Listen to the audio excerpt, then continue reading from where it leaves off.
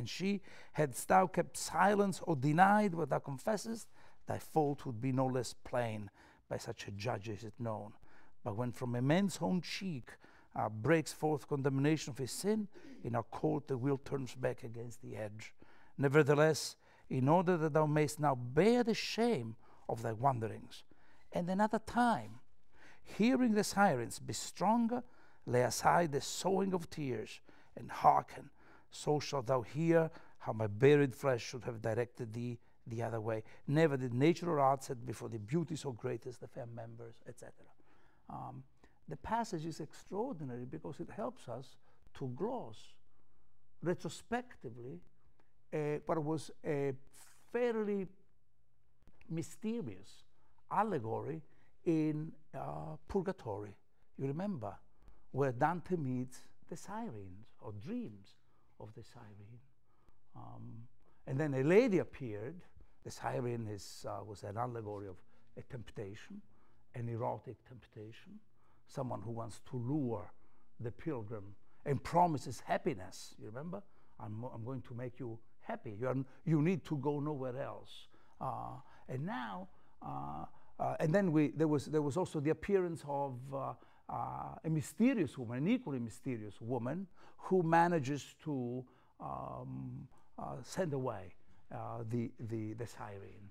She wakes up the pilgrim, and the journey there can continue. And if you recall, we were saying, well, we don't know who this mysterious woman is, though there are a number of hints. I had read this part of the poem before you had, probably, and it's Beatrice. Beatrice. So it was a kind of an allegory of the confrontation of two women: the siren on the one hand, and on the other hand, this unknown, mysterious Beatrice. Now this scene just makes it clear, because what Beatrice says, you have to make a confession in case shame, now bear the shame of thy wanderings, and another time hearing the sirens, be stronger.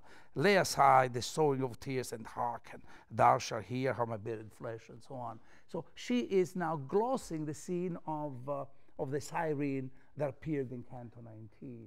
But there is more to it, because there is a little phrase that Dante is using, or Beatrice is using for him.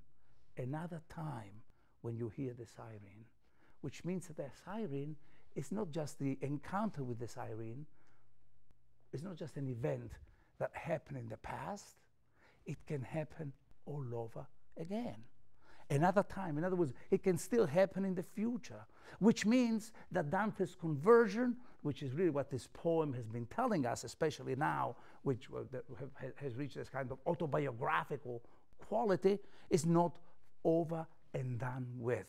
That it is a conversion has to be understood as an ongoing journey, and that the future itself is fraught with temptations just as much as it was fraught with temptations in the past. What Dante is changing is the Augustinian idea of a conversion that takes place once and for all, and is replacing that paradigm with a different paradigm, a paradigm of a conversion in its openness to time, with the idea that it is an ongoing process. So you have, look at what the poetic technique is. Dante is remembering a scene of the past and glossing that, the encounter and the temptation of the siren, moved away, dispelled by the arrival of Beatrice. Now Beatrice is talking once again about the siren, another time, meaning I know who she was in Canto 19, in the dream of Canto 19. She may come back again. In other words, once again, this is the anti-pastoral imagination of the poet. Do not believe that you can ever stop on the way.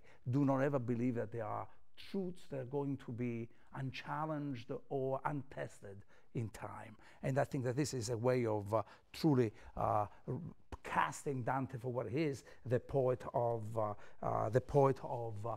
open to the power of the future, and drawn to the idea that the future is still part of his experience.